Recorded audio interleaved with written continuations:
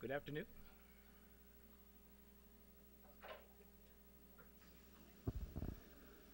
Good afternoon. Welcome to today's Grand Rounds. Please remember to sign the attendance record, and also please remember to fill out the program evaluations and give us any ideas you might have in regards to future topics and future speakers.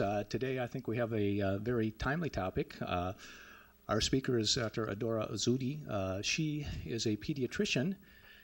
She attended medical school at the University of Nigeria and then obtained a Master's of Public Health at State University of New York at Albany, then did her pediatrics training at the Children's Hospital of New Jersey, and she currently is a pediatric infectious disease fellow at the Mayo Clinic. She has kindly accepted our invitation to drive down here from Rochester today to update us on Ebola, and please join me in welcoming Dr. Uzodi.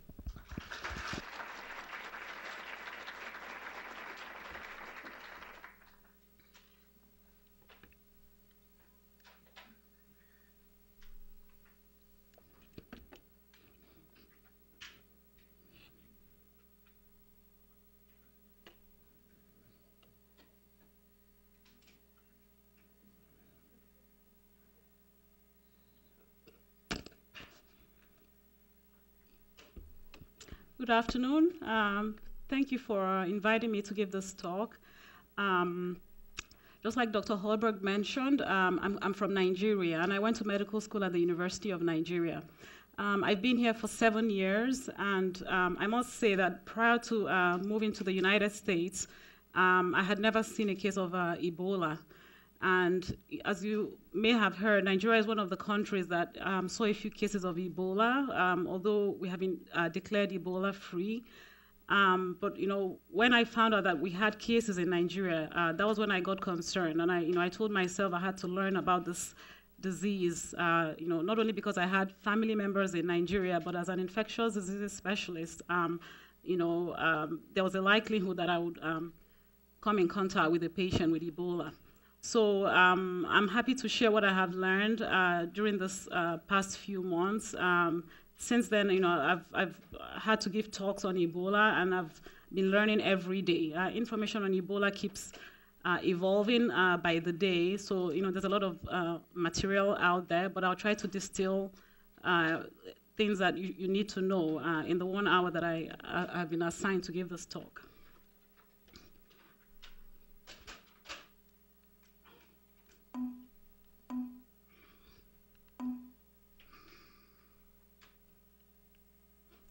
Okay, so these are my objectives for today. I hope that at the end of this talk, you would appreciate the burden and public health implications of this outbreak, that you understand the pathogenesis, clinical manifestations, and principles of managing a patient with Ebola, and that you will learn the strategies aimed at controlling the spread of this disease.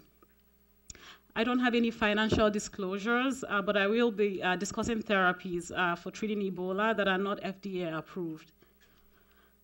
So I'll begin with a question to test your geography a little bit. Which of the following is false about the current EVD outbreak? And I'll use the term EVD to refer to Ebola virus disease. A, the first case was reported in Sierra Leone. B, the first case was reported in a country in West Africa. C, it's caused by the species Zaire Ebola virus. And D, this is the first known outbreak of EVD in West Africa. And you can yell out the answer if you know it. Okay. It says false. Which of the following is false? So A is actually the answer. The first case was reported in Guinea. It is a country in West Africa. The current outbreak is caused by the Zaire species, and it is the first known outbreak of EVD in West Africa. So a little geography. This is a map of Africa. It's a big continent with about 56 countries, and it's divided into 5 regions. So, this is West Africa, which is where the current outbreak is taking place. And these areas, Central and East Africa, is the region where all past outbreaks have occurred. There's been a few cases in South Africa, as you'll see over the next few slides. So this map from the CDC shows all the outbreaks dating back to 1976, when the first outbreak was noted. And just like I was mentioning earlier, you know, the Congo, Sudan, Uganda, and Gabon, these are Central and East African countries. That's where all prior outbreaks have occurred. So for the very first time, we're seeing outbreaks in the western part of the continent, which is where you have Guinea, Sierra Leone, and Liberia, the three hardest hit countries. We have had cases in Senegal, as well as Nigeria. Again, these are West African countries. And like I mentioned earlier, this table shows all the prior outbreaks dating back from 1976 up until 2014. There's been, you know, somewhat over 20 outbreaks since then. And like I mentioned earlier, if you look at all of these countries, these have been Eastern and South African countries. The Zaire Ebola virus species, which is the species causing the current outbreak, has caused most of the outbreaks, and it is the most virulent species. And up until now, the largest outbreak was in the year 2000, and that was in Uganda, about 425 cases. So try to put this into perspective when I go over the next set of slides. So how did this outbreak start? The so-called patient zero, which you may have heard about in the news, was a 2-year-old in Guinea, in a little town close to this area called Gekadu. What is now known is that this 2-year-old boy died from a mysterious illness sometime in the middle of December. He had symptoms that, you know, we now know were consistent with Ebola, but at the time, no one was thinking about Ebola. Like I said, we had never had an outbreak in West Africa. So, you know, he probably presented with fever and vomiting, and, you know, whoever saw him may have thought, oh, he has malaria and things like that. But, you know, he died almost immediately, and subsequently, his mother, his little sister, and grandmother died suddenly. There were a number of people who attended the funeral of the grandmother, and they all contracted the disease, and the next thing you know, it spread to other parts of Guinea, and this started all back in December. It wasn't until March that health officials finally recognized that this was Ebola, and, you know, made an official announcement. And almost a week later, as you can see, this is Guinea, and it shares a border with Liberia and Sierra Leone. About a week later, 2 or 3 cases were noted in Liberia, and the disease subsequently spread to the neighboring Sierra Leone. So as at October 25th, this is the current situation of Ebola in you know, all over the world. So as you can see, there's about 10,000 cases, and about half of those have died. Liberia is the country that is hardest hit, followed by Sierra Leone, and then Guinea. Mali, Nigeria, and Senegal have had very few cases compared to these 3 countries. And I'll talk a little bit more about what happened in Nigeria, which is where I come from, and how we were able to get a grip on the spread. And as you may know, you know, we've had cases in the United States and in Spain.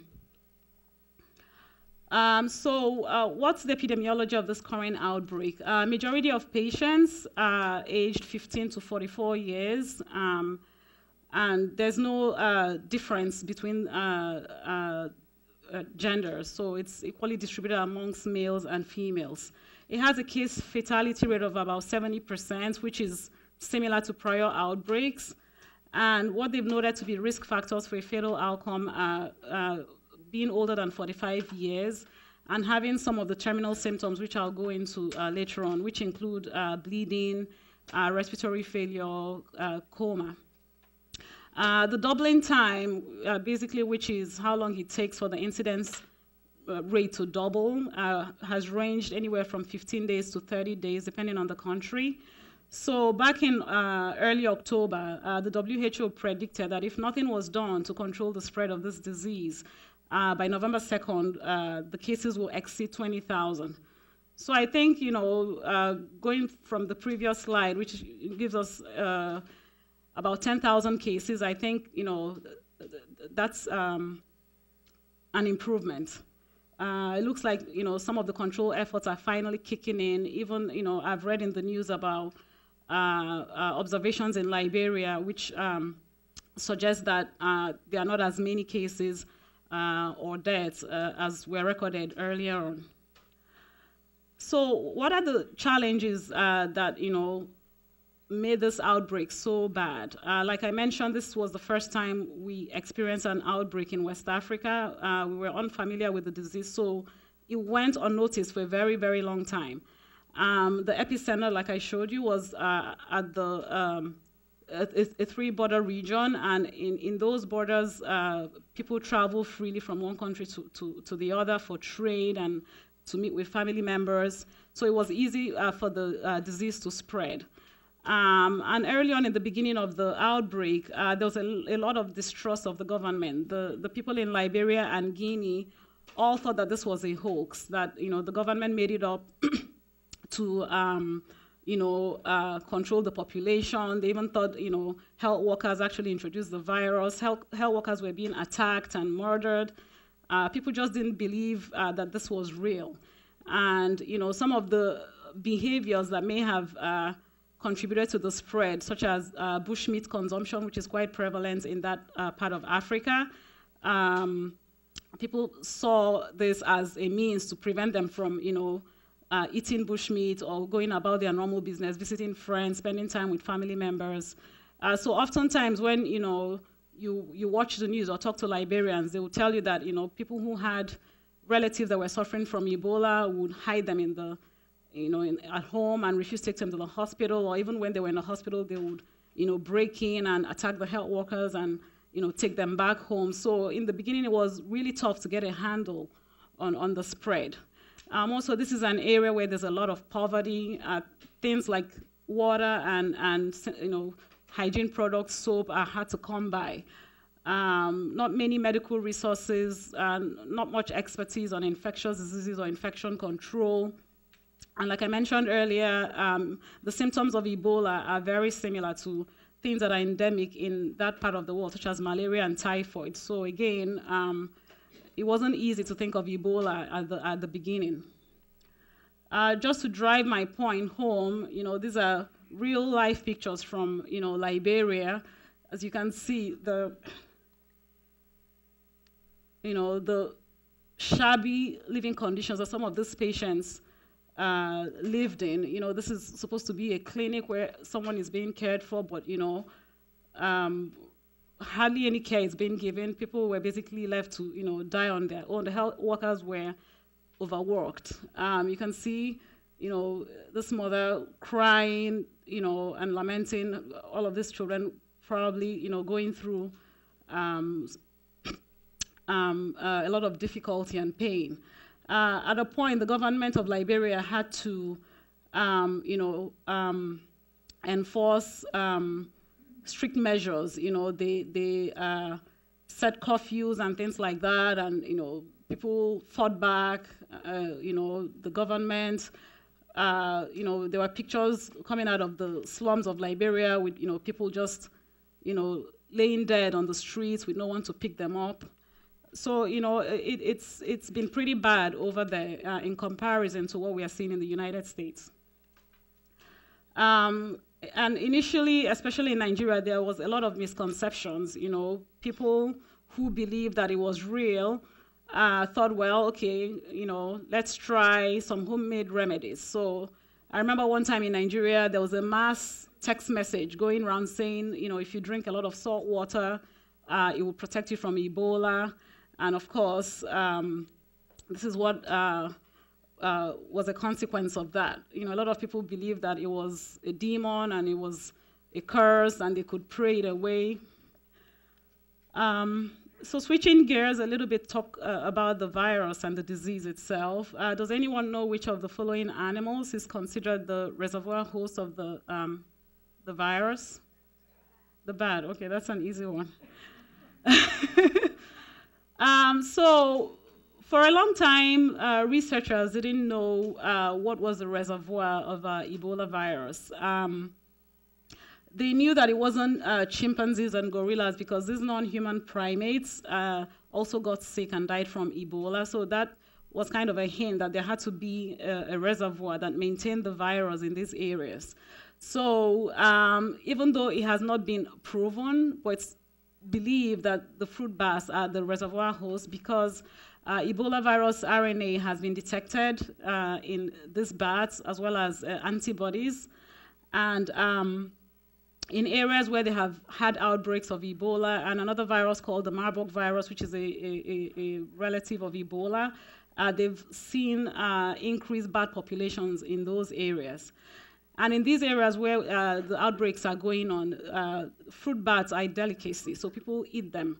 And it is thought that that is how the virus is able to make its way out of the bat population, either into humans, or when bat feces and body fluids come in contact with these animals and then the human beings consume them as well, that is the main way that it gets out of the bat population and into the human population.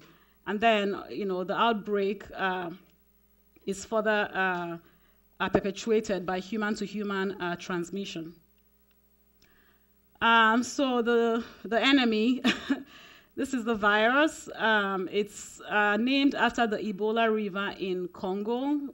That's where the name comes from. And contrary to popular belief, it wasn't discovered near the river or anything. The first outbreak occurred in a village called Yambuko in Zaire. And at that time, the researchers didn't want any stigma associated with the town. And that's why they decided to name it after a river. It's a highly virulent virus. It's enveloped, and this has some infection control consequences because enveloped viruses are easy to kill using regular disinfectants. And it resembles rhabdoviruses and paramyxoviruses. Examples would be rabies and the measles virus. It's a filovirus, and that's because of the filamentous shape. And there's 5 species. The first 4 are known to cause disease in humans and have been responsible for the previous outbreaks. But the Reston agent, which is named after Reston, Virginia, where it was first identified, has not been known to cause disease in humans. This species causes disease in animals, monkeys and pigs. How is Ebola transmitted? Again, we must emphasize this. It's only when you come in contact with body fluids of a symptomatic patient. Because before the patient becomes symptomatic, they are not viremic, they are not shedding virus in body fluids. So contacts of skin or mucosal membrane with the body fluid of a symptomatic patient.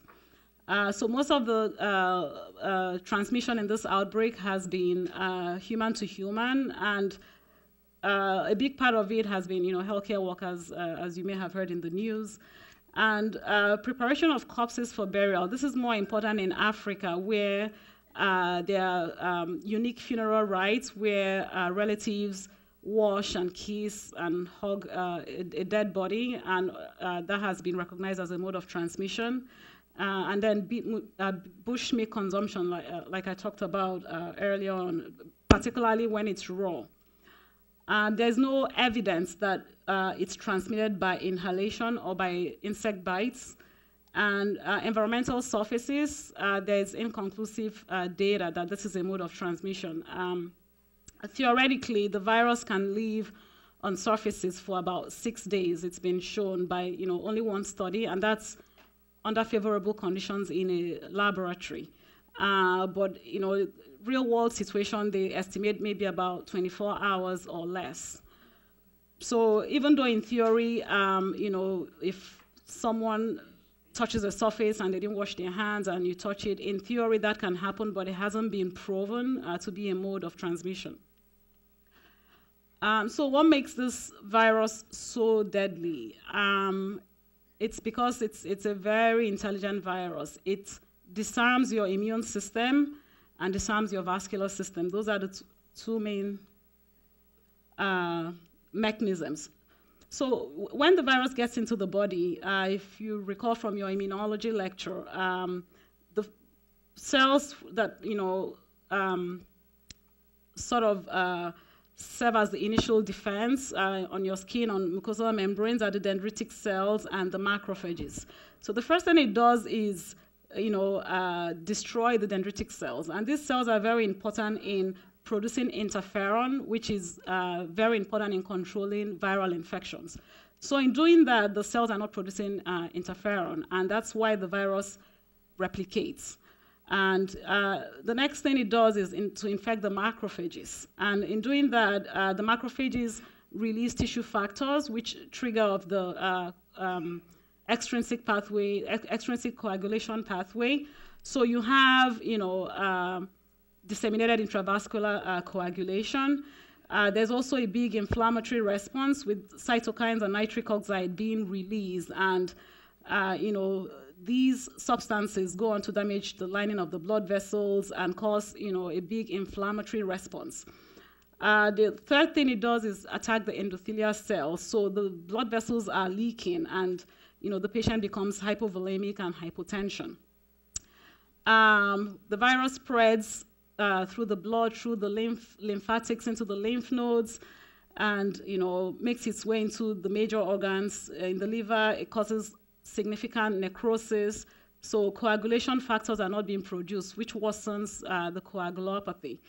Again, it goes to the adrenal glands, destroys the cells that make steroids, which worsens the hypotension and shock. Also attacks the GI tract, which is a big organ system that is involved in the clinical manifestations, as you will see. So it causes multi-systemic disease and multi-organ failure, which is why it's very lethal. The clinical manifestations, as you would predict from the fact that it pretty much goes everywhere, the incubation period can range from 2 to 21 days, but in this outbreak, it's had an average of 11 days. Patients will oftentimes have a sudden onset of fever, malaise, flu-like symptoms, basically. But in about a week is when you begin to see the GI manifestations, which is a hallmark of this disease. So nausea, vomiting, severe watery diarrhea. The diarrhea is described as, reminiscent of the days of cholera. The patient is putting out about 8 to 10 liters of fluid per day. Hiccups are a big part of it, and it's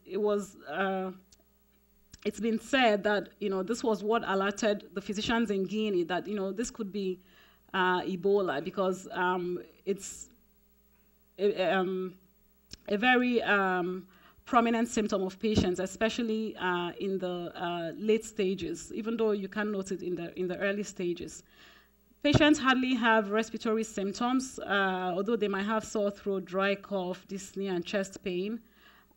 They might have, a rash that is erythematous or maculopapular, but this is not always present. And oftentimes they would have this rash on the trunk and the upper arms.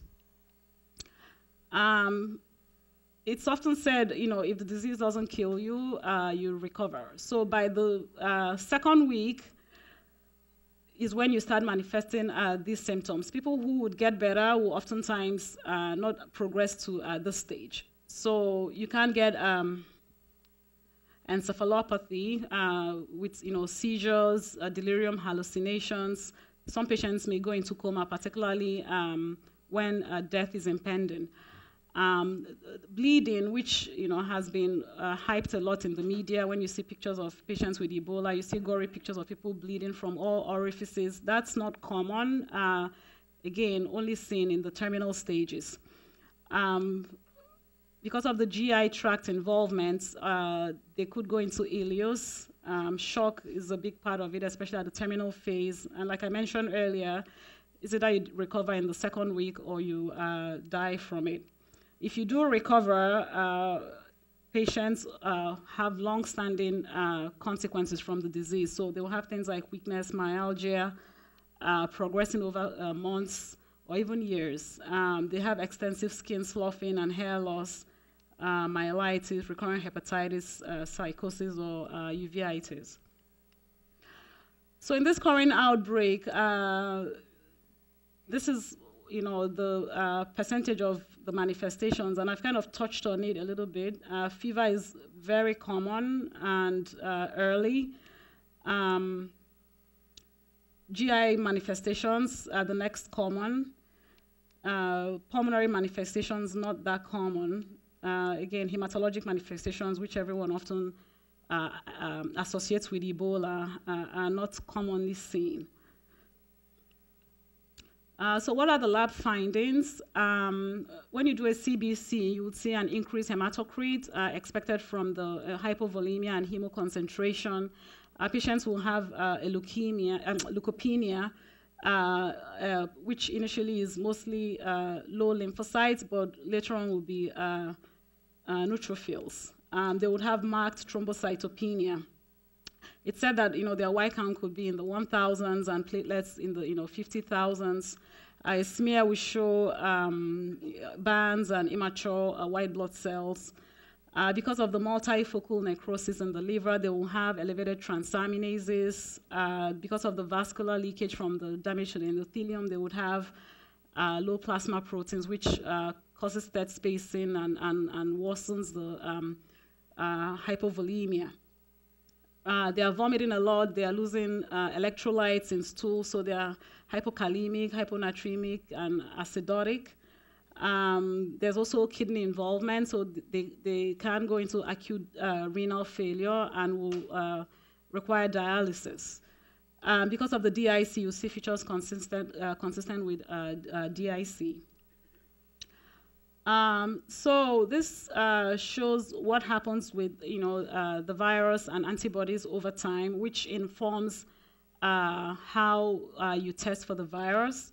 So remember I mentioned earlier, you can't spread it unless you have symptoms, and that's because you're not viremic until then. So when the patient begins to manifest symptoms, that's when you start noticing the viremia.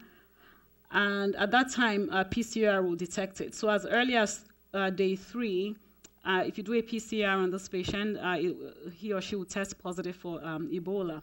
The antibodies begin to rise later on, about day 5 and day 10. And of course, IgM rises first, followed by IgG. The IgM will disappear in about 3 to 6 months, while the IgG will persist for many years. So for early diagnosis, serology is not very useful, even though it's been used to monitor the response in patients who have recovered. So how do you test for it? PCR should be positive from day 3. If you're seeing the patient and it's been less than 3 days when they started having symptoms, and you have a negative test, you should retest 3 days later. There's a rapid antigen detection test, but it's not as sensitive as the PCR. So the PCR is the gold standard for diagnosing Ebola virus disease. Serology I mentioned, and it's important to note that patients who die from it do not make enough antibodies, which is why they're unable to fight off the infection. It can be cultured, but obviously you don't want to do that. It has to be done in a BSL-4 lab at the CDC. You can do immunohistochemistry stains, but this is typically used in dead patients in whom the diagnosis is unclear. So there's good guidelines for how to obtain specimen, how to send it, how to transport it, and all of that at the CDC, which you can acquaint yourself with in detail later on. But in general, testing should be coordinated with the state laboratory, and they would arrange for testing to be performed at the CDC. Just wanted to show you that the virus is detectable in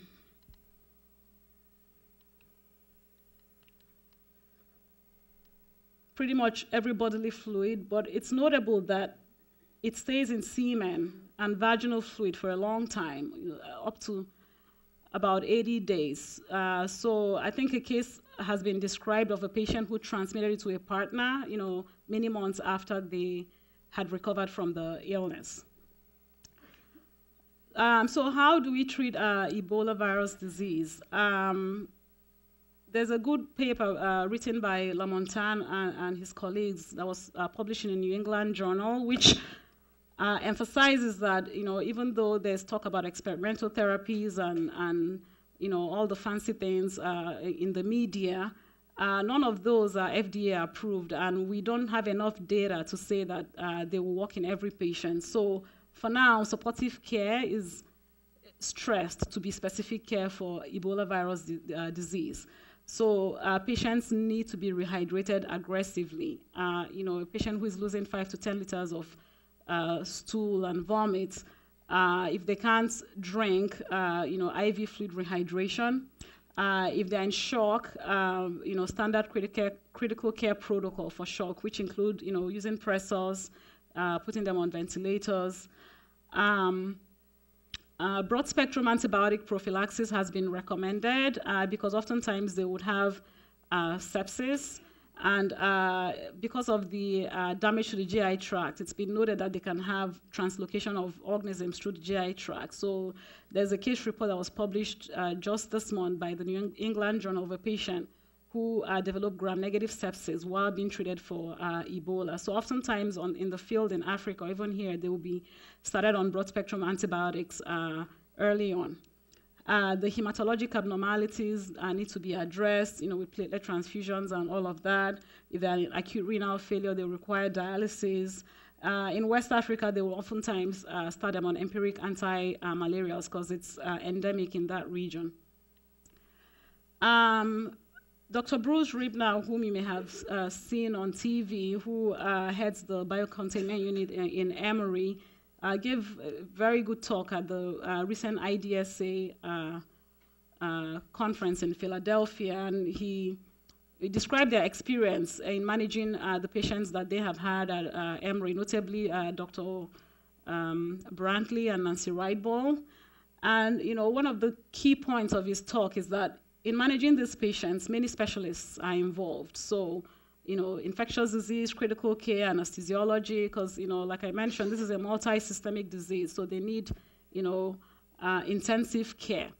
And it's important to define the roles of all of these specialists ahead of time in anticipation of caring for these patients.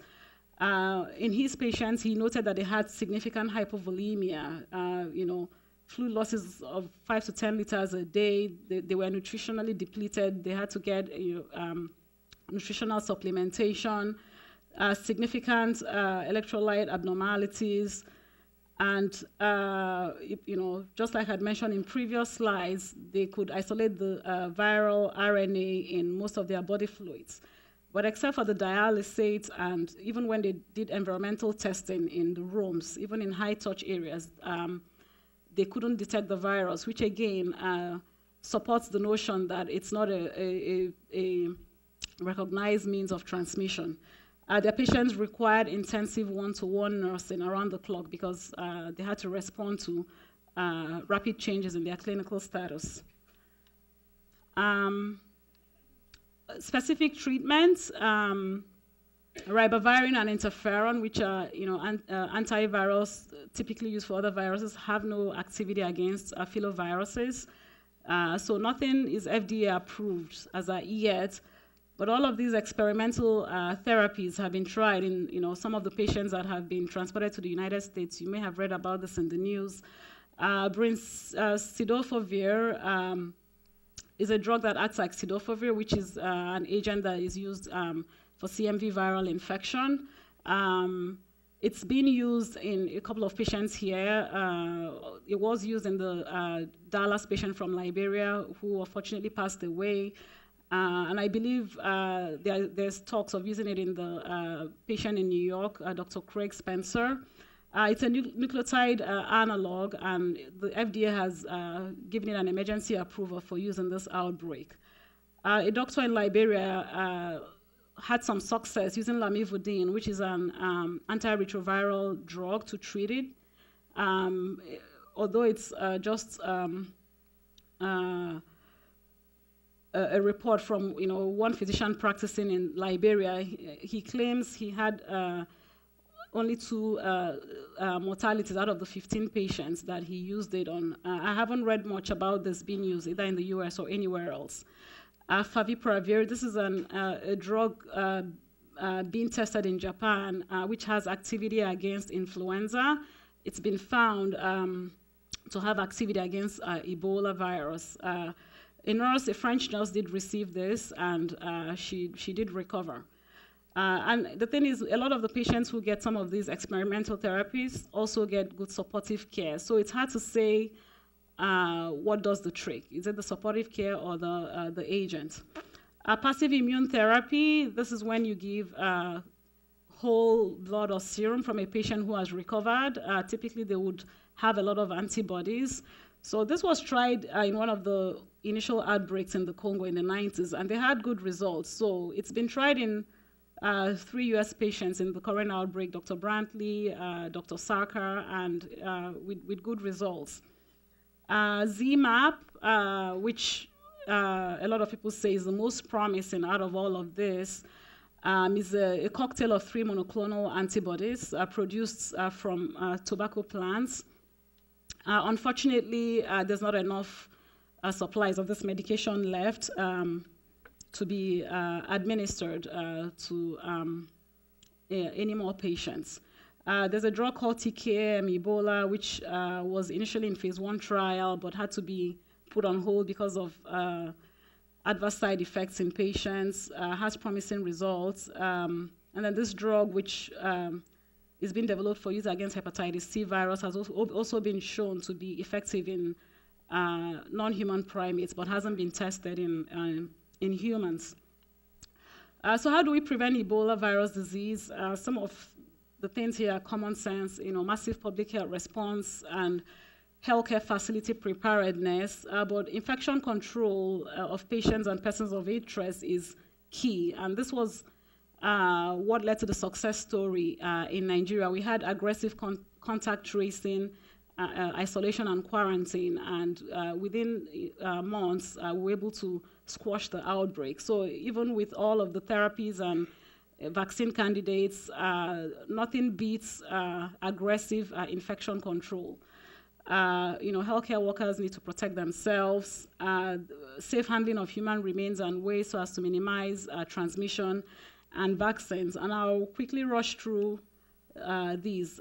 Some of these I'm sure is being done at your hospital already. There's a checklist on the CDC website of things that every healthcare facility has to go through to prepare for an Ebola patient, such as having appropriate PPE training, having enough supplies, educating healthcare workers, ensuring that there's a policy at the ED and at the lab. At Mayo, we have a 40-page document on our website that everyone has been encouraged to acquaint themselves with.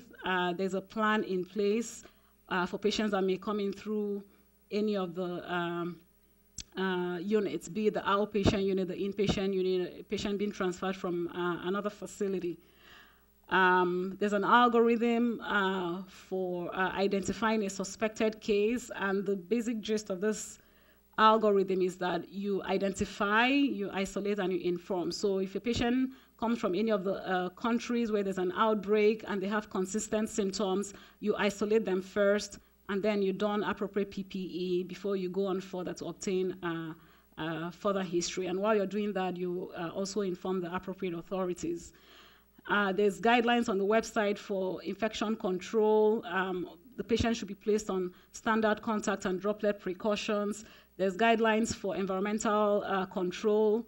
Being an enveloped virus, it's easy to disinfect surfaces that have been contaminated by Ebola, but even then the CDC has gone a step ahead to recommend using agents that are used for non-enveloped viruses, which are very hardy. So there's guidelines for the appropriate disinfectants to use to clean and disinfect rooms where patients have been. There's guidelines on how to appropriately don PPE and to doff it. I believe a video will be showed to this effect. The main time that people contract Ebola is when they're taking off the PPE. So staff have to be competent and trained and observed while they're donning and doffing PPE. Recently the CDC changed its guidelines. Initially they had said, just basic PPE was okay with your neck exposed, but with what happened in Dallas, they have since revised that, and the guidelines are more stringent. Basically, no skin surface should be left uncovered. There's also guidelines for how to handle remains and waste. In the interest of time, I'll jump through all of this.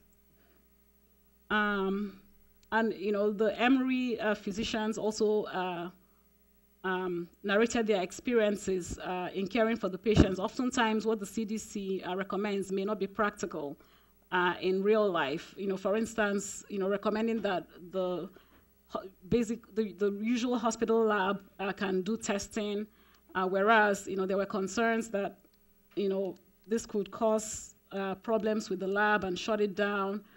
At that point, the CDC was recommending a multi-component PPE, but they wore hazmat suits for practical reasons because the nurses felt more comfortable. And lastly, I'll end with the vaccines, which everyone seems to be interested in. So far, there are two promising candidates. One is what's called an adenovirus recombinant vaccine. So this has started phase 1 trials already here in the US, as well as in UK and Mali.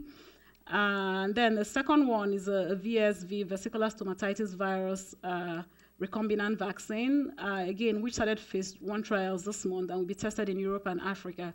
So it's expected that by the end of this year, there will be preliminary data on the efficacy of this vaccine. And the stakeholders are working at record speed to get this to the next phase. So, in an unprecedented move, they plan to start phase 3 trials in December in Liberia, Guinea, and in Sierra Leone, the 3 hardest hit countries. And the plan would be to vaccinate frontline caregivers, so physicians, grave diggers, and those kinds of things. And obviously, there was a lot of ethical questions being raised about how to design such a trial, who gets the placebo and who gets the drug and all of that.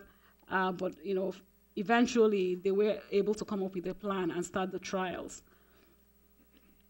So in summary, this is the largest outbreak of Ebola virus in history, and the first in West Africa. Although the case fatality is high, 70%, but 30% still survive, and that's with early identification and aggressive supportive care. Experimental therapies exist, but only based on anecdotal evidence. People who received it and improved, but they also received supportive care. Vaccine trials are ongoing, and we will see results soon. But up until then, contact tracing and strict infection control practices are vital in controlling the spread of the virus. Thank you. Any questions?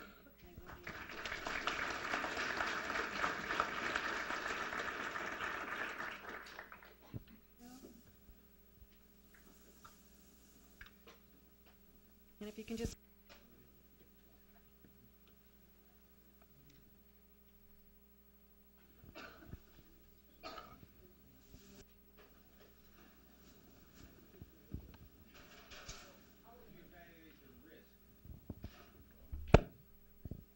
Pardon me? How would you evaluate the risk of the flight from this effectively?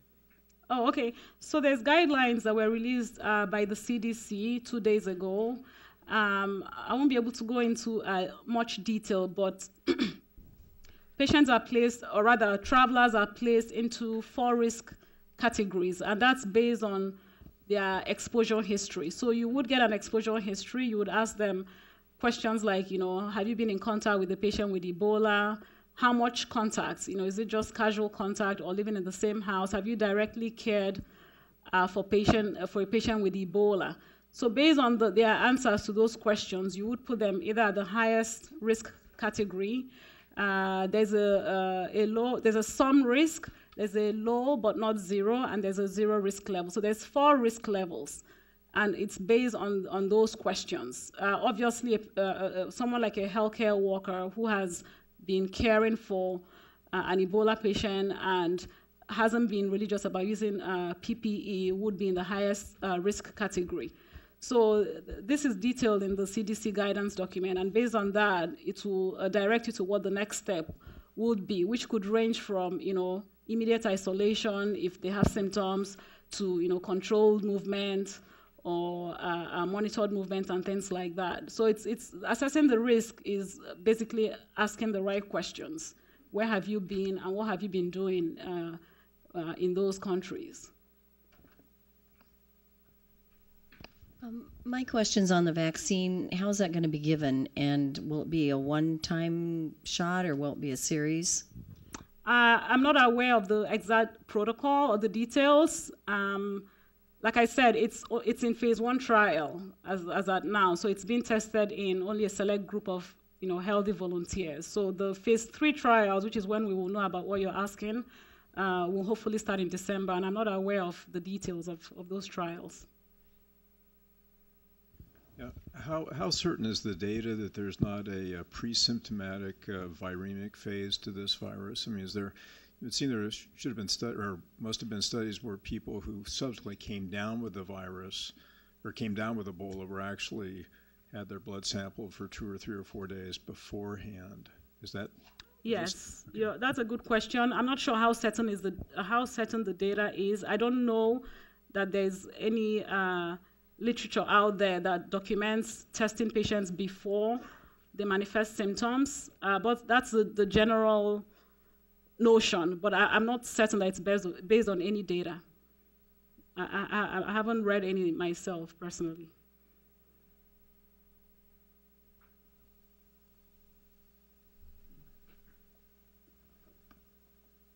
Sure, go ahead.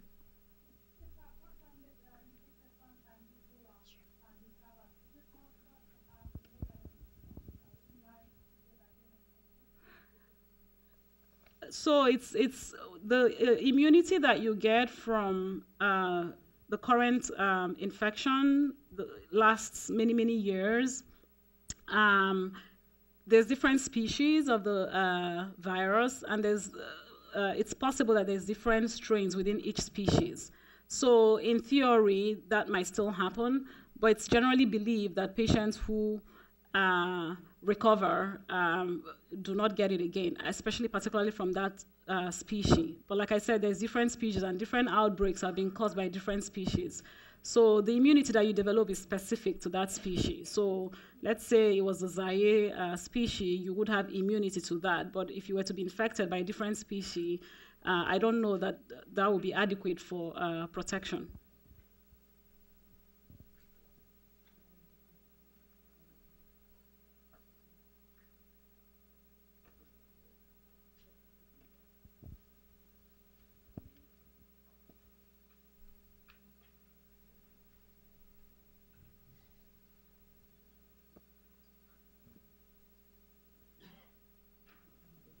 Okay, thank you.